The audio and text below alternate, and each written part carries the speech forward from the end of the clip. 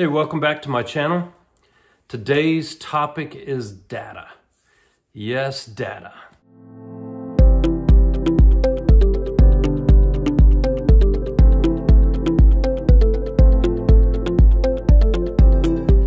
The time I'm recording this, a lot of y'all have interim assessments and CBAs and mini assessments that you're giving, and you're really starting to accumulate a lot of data, but you may not know what to do with it. And so I've got two easy things for you to remember, all right?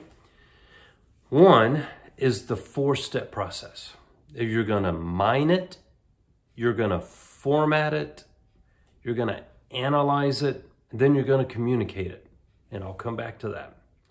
And the second part is to use my handy dandy form that's down in the description. I'll come back to that too.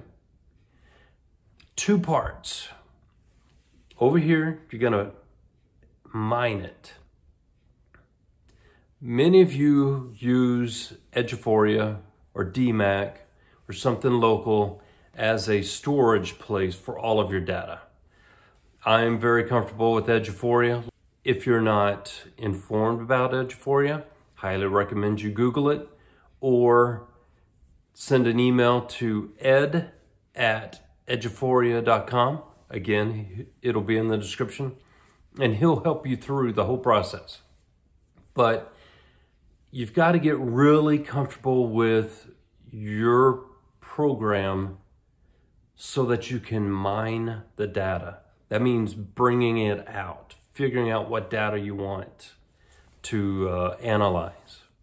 Then you've got to format it, and if any of you know Eduphoria, you export it into Excel, and then you've got to format the pages, you got to format the columns, all of that, which is another skill set, but you got to do it. Then you have to actually analyze the data, really go through, see the patterns, the outliers, the things that you question, and then you communicate that. You do need to know your data though. And if you can go to a team and say, I saw X, Y, and Z in the data, let's have a discussion.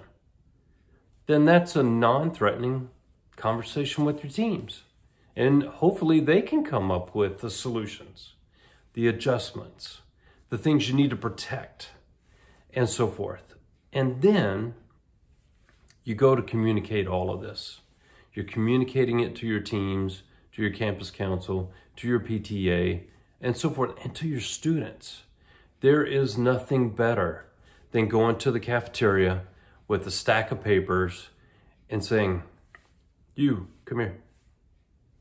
They're gonna come up to you, sort of scared, not knowing what's going on, and you're gonna say, hey, your scores rocked on that last benchmark.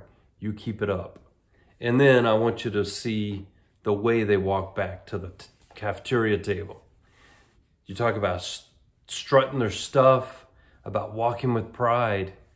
When they know that you know their data and that you know who's doing quite well or who has grown, life changes as a principle. I'm just telling you, just telling you. So get that process in your mind. You're going to mine it, you're going to format it, you're going to analyze it, and you're going to communicate it.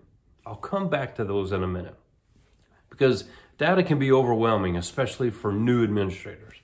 That's why I created my handy dandy chart. So let's talk about this chart for a second. Depending on if you're in a big district or a small district, anytime you take an assessment, you would want to know how you compare, right? How do you compare to the other schools in the district? How do you compare to other title schools? How do you compare to schools within your area or like-minded or like campuses like yours, other bilingual campuses? If you're in a big district, you could probably pull that information. If you're in a small district, you're the only one, skip that step. Let's go to the next one. Just overall, how did your school do? And in Eduphoria, one of the main dashboards shows you overall with your sub-pops. I like to go deeper, and I'll talk to you about it, but just overall, how'd you do? And then by teacher. If you have one teacher and you're departmentalized, how did she do in different classes? If you have multiple teachers, how did they do comparative to each other?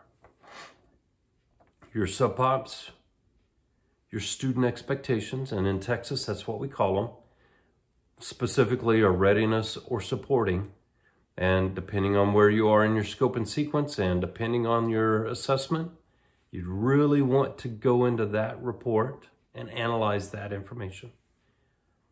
Your item analysis, and in Eduphoria, you can get overall or you can get it by student to see, okay, which students picked which questions, and I wonder why they picked those questions. Then tutoring strips, and again, that's just a standard report in Eduphoria.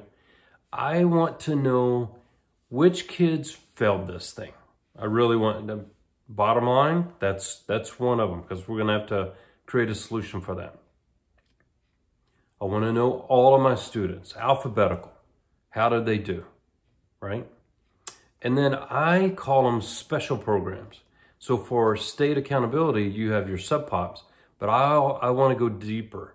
I wanna go into 504, I wanna go into GT. Your EB, emergent bilingual kids, are in most of your reports, but I want to know the health of my programs. And I'll talk to you about that in a minute. Historically, how have we done on this assessment? Like if we took this assessment last year at the same time, interim assessment, how did we do? I want to know. If it's your state accountability at the end, how did we do at the end of last year and the year before that? If it's a CBA or just a mini assessment, okay, historically, how has this class done on all of the other mini assessments? Quintiles is a lead forward report. I'm gonna leave it right there because that's a whole video in itself. I call this single digits because if we've got kids scoring in single digits on an assessment, we have a problem. And I need to know how big that problem is.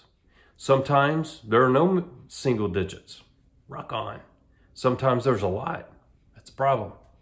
So all of these columns are to bring out information and to tell you if we're going to protect something or solve something, fix something. I want to know about the kids who've already been retained somewhere in their educational career. That's a big deal for me, especially if they're homegrown. If we retain them in kinder and first, I want to know how they're doing in third and fourth and fifth. And they should be doing better. And if they're not, okay, we've got an issue to deal with. Progress, and in the state of Texas, progress is 85% of our accountability system. So I want to know that kids are making progress. And if they're not, why not? Which kids are not? Now, you notice I left some columns blank. Because every time I do this, which I do it like this, every time I think of things I hadn't thought about before that I really want to analyze. Like the historical performance of SPED students or 504 students or GT students. I want to know the historical performance. What about this? Here's another one, of course. I got it. I've got notes all over it. My red flag kids.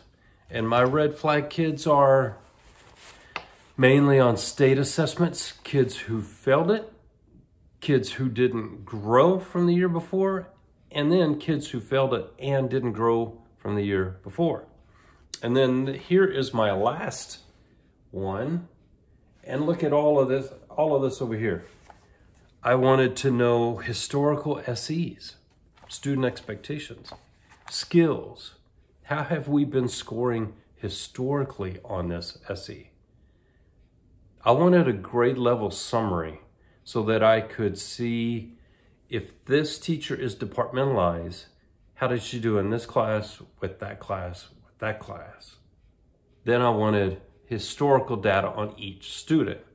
If they took this interim, how did they do on the last assessment and the assessment before that and the assessment before that? Whether it be interim or local or state, I wanted to know that. So that's the explanation of the columns. So just think about if you analyzed that data, how much more informed you would be so that you could go into a conversation with the team and say, okay, here are the things I saw. I'm not an instructional specialist, I'm a generalist, but here's what I saw in the data. So let's talk about this discrepancy, or let's talk about this great thing that I saw, or let's talk about historically how we've done and if we're on the right track. When you have those conversations, you are the instructional leader. Now, you may not have all the answers. Good grief. I never had all the answers. I had a lot of questions sometimes. I had some times when I saw things teachers didn't, and vice versa. But when I was at my highest performing school, what I saw that there was not a lot of variation in the data. This teacher A scored about the same as teacher B, scored the same as teacher C. And what I learned at that campus is when teachers plan together, when they communicate, they have very solid and very consistent data. Now, I know you're asking, what is column A for? There is nothing over here in column A. And those are your assessments. So in this column, these are my assessments. So I had 3rd grade math and reading, 4th grade math and reading, 5th grade math, reading, and science. The reason I do it this way is you may start with 3rd grade reading and you're pulling this data and you're rocking and rolling and everything's great, and then you get to 3rd grade reading and then you start getting tired or distracted or so forth, and you sort of stop. Well, this kind of checklist makes you keep going all the way to the end so that you're evaluating all of the assessments with the same scrutiny. Because now think about this, there's 7 assessments, right? If I get down here to 5th grade science and I don't have the same energy, the same intensity, the same focus as I did 3rd grade math, then I'm doing a disservice for 5th grade science. And when you see patterns, because you will analyze all of these sub-pops, when you start to see patterns 3rd through 5th grade, no matter what subject, let's say your GT kids are not performing, okay, we need a solution for that. But if you don't go all the way through, 3rd grade GT may be doing fine and you stop there and you're like, well, GT's fine. But 4th grade GT, how are they? How are your emergent bilingual kids doing in reading versus math at all grade levels? So just using this chart is going to help you get a better understanding of your data and how your students are performing. Okay, to summarize, use 4 steps. You're going to mine the data, you're going to format it, you're going to analyze it, and then you're going to communicate it. 4 steps. And if you use this chart, it's going to help you analyze all of your assessments equally so that then you can see patterns.